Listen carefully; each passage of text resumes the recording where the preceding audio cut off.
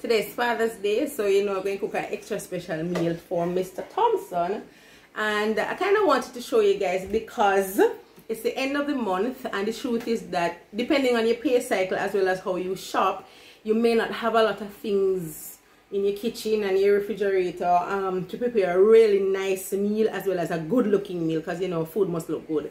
But the truth is that you can use all the things that are in your refrigerator to cook something very creative, very quick and very easy.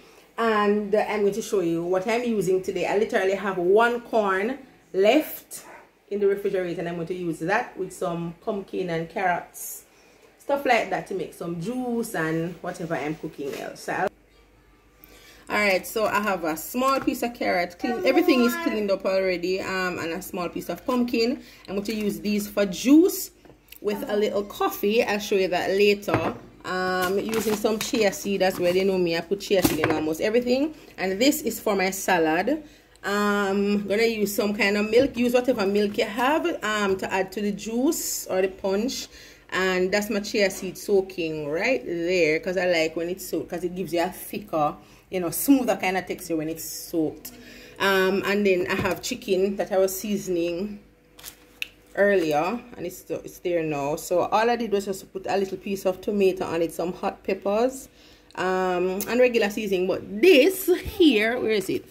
This is like my favorite, the Maggie fish seasoning. I know it's not fish I'm cooking, it's really chicken. I'm just making some barbecue chicken, but I'm telling you, like, I use this seasoning on almost everything. Maggie, thank you. Alright, so I'm going to the peas is on the stove because I'm making some rice and peas. Right, so I'm going to steam the pumpkin and the carrot just a little bit, so that I can blend it, you know, put it in the blender, and the corn will be used for the salad. Alright, so that's the thing there. I have a little oil there. If you don't want to use oil, that's okay. Oh, that's not ready. Because as soon as it is ready, I put the sauce on it. What I'm doing right now is making the barbecue sauce. Use what you have, right? You can get a little thyme to sprinkle on it. Grate some ginger in it. Add some vinegar. Add a little ketchup if you want, or tomato paste if you have the original tomato paste, or you can make it on your own. Crush the tomatoes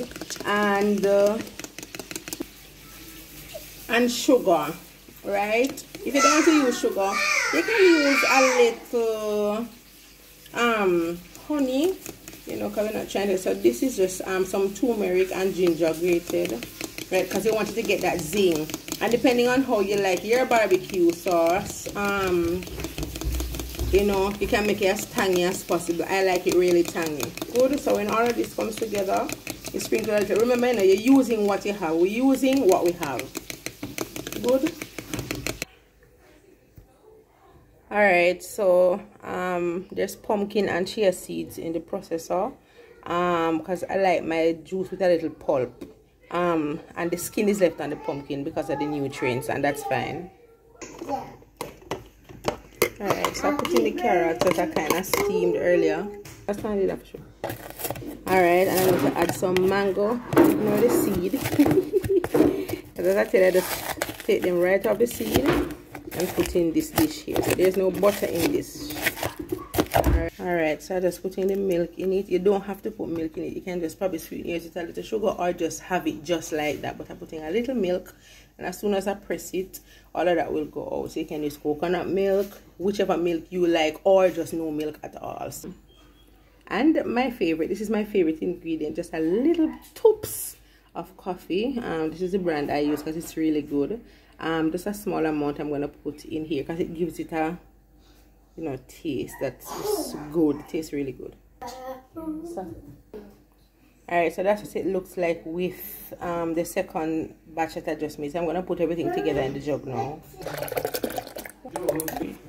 So I use chia seed in almost everything. Listen, it's packed with, you know, a whole lot of fiber, as well as, you know, there's iron and calcium, but it's good. And this is the more you use and the longer you soak it, the thicker it gets. So depending on how thick you want the punch to be. I normally add oats to it as well, but because I wanted it just to be a little light today, you know, I didn't put any oats. But if you want to put oats in yours, fine. But the longer you soak the oats and the chia seed together, the thicker your punch is, or your juice, or your green juice is, depending.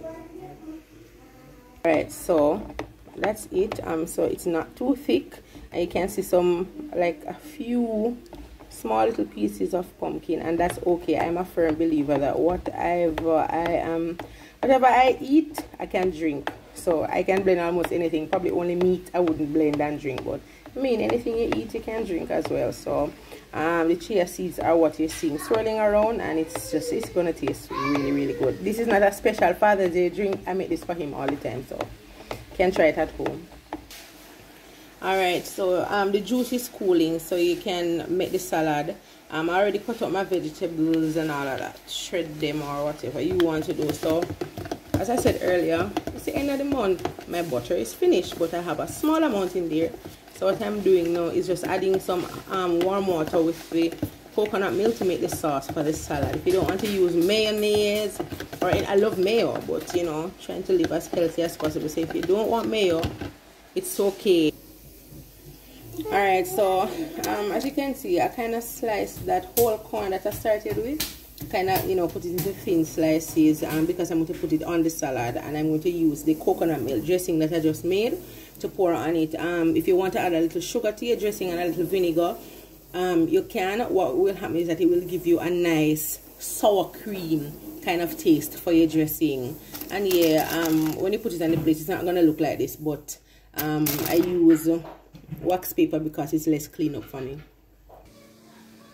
Alright, and this is the final result. Basically what I have made is my sunflower salad with, you know, just rice and peas, traditional Jamaican rice and peas with some barbecue chicken. And this is another hack. If it is that you have no piping bag or whatever that other bag is called, to put your dressing into, you know, kind of put it on your salad nicely, just use a Ziploc bag, a clean Ziploc bag, and you can go ahead with it. You're not going to see the salad in its full because, you know, it's clear because it's coconut milk, right? But it tastes really, really good.